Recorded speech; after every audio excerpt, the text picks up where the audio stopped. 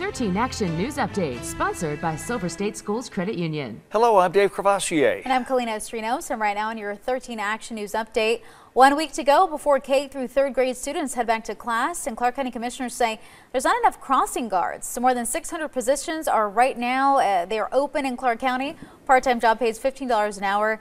And to qualify, you have to be at least 18. You also have to pass an agility and balance test and pass a criminal background check. This week, Nevadans 65 and older can begin getting the COVID-19 vaccine. Governor Sisolak says pharmacy partners will begin to schedule those appointments after the shipments are received. Sisolak says he hopes to offer the vaccine to those 65 and up at statewide events by March 1st. Now, those age 65 and older and utility workers can make vaccine appointments at 2 sites in the city of Las Vegas. On Wednesday and Thursday, you can go to the Veterans Memorial Community Center or Centennial Hills Active Adult Center, but advanced registration is required.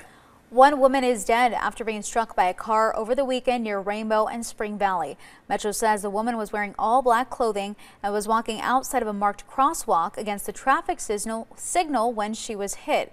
Now, she was transported to UMC Trauma where she passed away. The car stayed on scene and the driver showed no signs of impairment.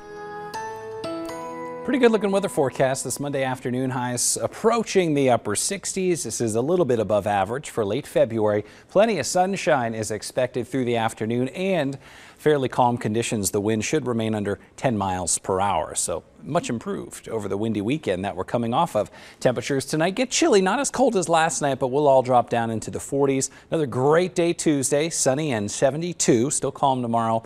But after a high of 70 Wednesday afternoon, it turns pretty windy Wednesday night through Thursday, and that'll drop Thursday temperatures to the 50s. All right, thanks, Justin. That was your 13 Action News Update. You can find more on our website, ktv.com, and our free mobile app.